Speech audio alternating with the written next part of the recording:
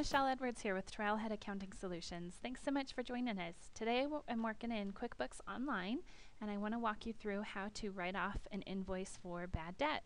So what bad debt is if you have a client that you've already invoiced for services and they decide that they are not going to pay for whatever reason. And you don't want that income showing up on your books anymore. You've tried to collect it and they're not going to pay. So let's write it off. So first, let's start off.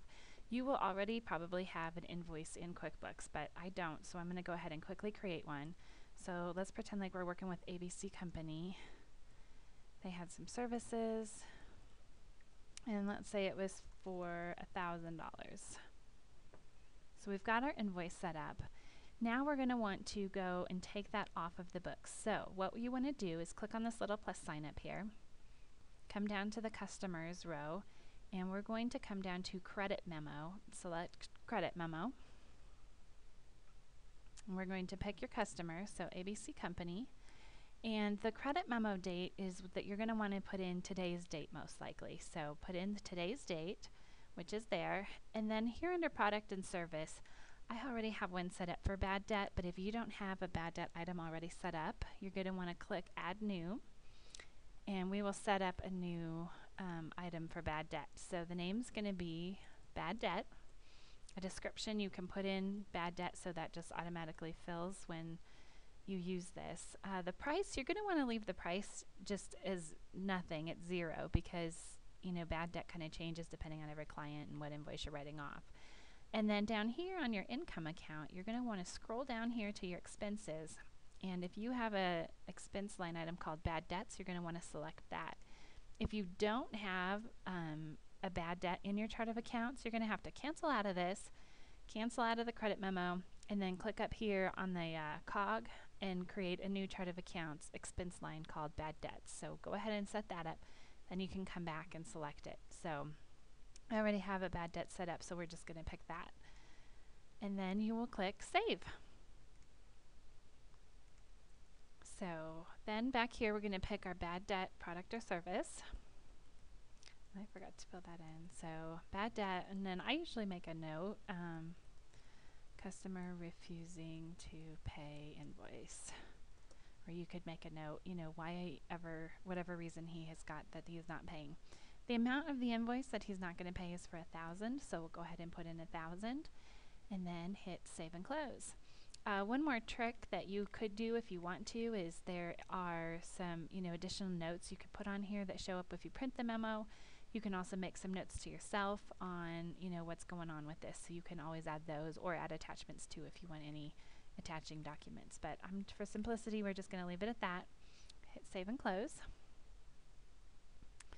Now the cool thing with QuickBooks is usually it will go ahead and match it, so let's double check. So we're going to come under Customers, and if you've got a ton of customers you can type in here and search their name, but I just have a couple, so we'll pick ABC Company. We're going to come down here and it's already showing that we've got our invoice number, then we've got the credit memo that we just issued, and QuickBooks automatically kind of matched these for me. So this customer is going to show that they've got a 0 balance and no open transactions, which is kind of cool. If QuickBooks does not automatically match those for you, let me show you what to do. So I'm going to go ahead and delete this transaction that QuickBooks put in there. So let's say it didn't match them up. It didn't recognize that this credit memo is for this invoice. So you'd have your invoice that's showing open, and then you'd have your credit memo is showing unapplied. So on the invoice line, you're going to want to click on Receive Payment. You're going to want to use today's date. And the amount that you're going to receive from this customer is 0. So make sure that this is $0. Outstanding transactions, you're going to click off your invoice.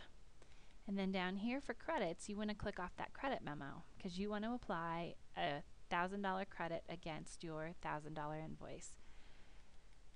To come down here, you can verify the amount you're going to credit is 0 and save and close.